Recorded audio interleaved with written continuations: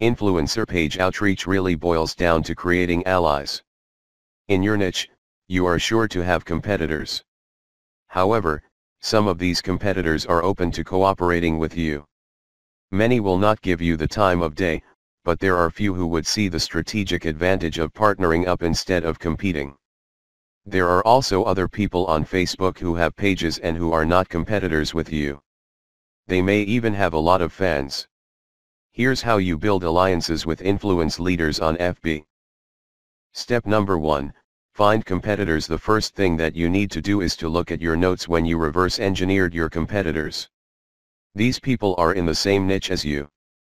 After all, you studied them to get the industry standard content strategy as well as page layout and design for your own Facebook page. Next, you should look for non-competitors who specialize in your niche. There should be quite a few of these.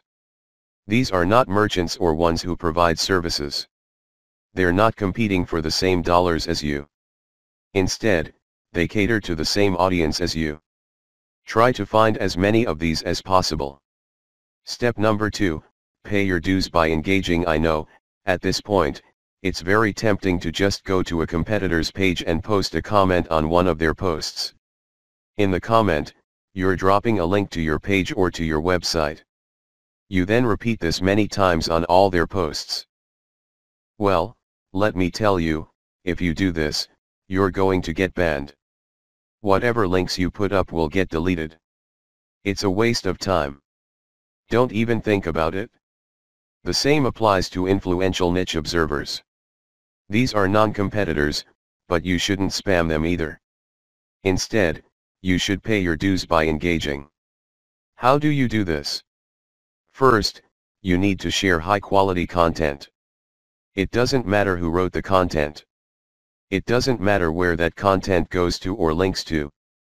What's important is that it provides maximum value to anybody reading that content. It has to be on point. It has to deal with a specific theme or topic that you know that your target audience members are interested in. Next, you need to engage with people in terms of answering their questions. Try to be a facilitator. Try to be a mediator. Try to be the go-to source of information for your niche. If people are looking for statistics, go on Google and find them the statistics they're looking for. If they're looking for a video, go to YouTube and search for the content that they're looking for. The more you do this, the more people will pay attention to you because, let's face it, in any kind of online group communication platform, only a very few people actually produce high-quality content. You can count them on one hand, most of the time. Everybody else is basically a leech. They take information, but they only give from time to time, if at all. Be that expert. Be that go-to resource. Another way you can engage is by asking questions. Now, these questions should not be very basic or dumb questions.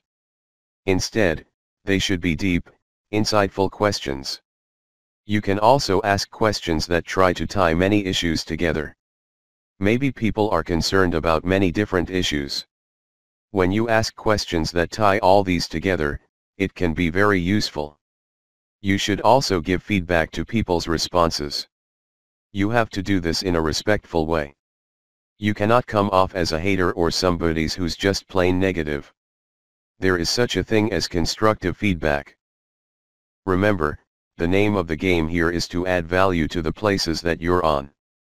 This means sharing information and enhancing information through proper questions and feedback. Step number 3, become credible, then reach out. At a certain point, people will start asking for you by name. People will try to reach out to you via Messenger. That's when you know that you have become an asset to these groups. That's when you know that you are on people's radars.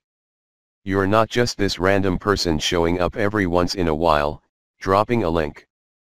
Instead, you're that person that helps keep these groups together. This is when you reach out. This is when you try to engage with the group administration. Usually, the best way to do this is when they engage with you. Maybe they mention your name, or they send you a message on Messenger. Whatever the case may be, try to wait for them, or reach a high enough level of engagement and acknowledgement from other community members before you reach out. What are you going to be reaching out for? Well, there are many different opportunities on the table. You can ask to swap content with your page. Most page admins don't have a problem with this. You can also ask for a shout out. Basically, the admin of the page that you're on will tell page fans to check out your page because your page is a friend of the page they run. You can go through some ideas regarding joint events. Now, please keep in mind that this is not like a real event where people have to physically go somewhere, or you have to rent out some hall, rent out security, or get food. No. This is an online event. Maybe a seminar, a live Facebook session conducted from 2 locations, or it can be an interview. Another opportunity on the table is, of course, guest blogging. You probably don't need me to remind you of how value-packed this is. Not only do you get eyeballs to your link, which can produce direct traffic, but you also get tremendous search engine optimization benefits if the partner has a high-value blog. You can also reach out for infographics. This means you create an infographic and you get the admin to post the infographic on their blog with a link back to you. Again, this boosts your SEO chances.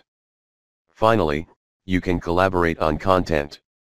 This is custom content intended for both your audiences.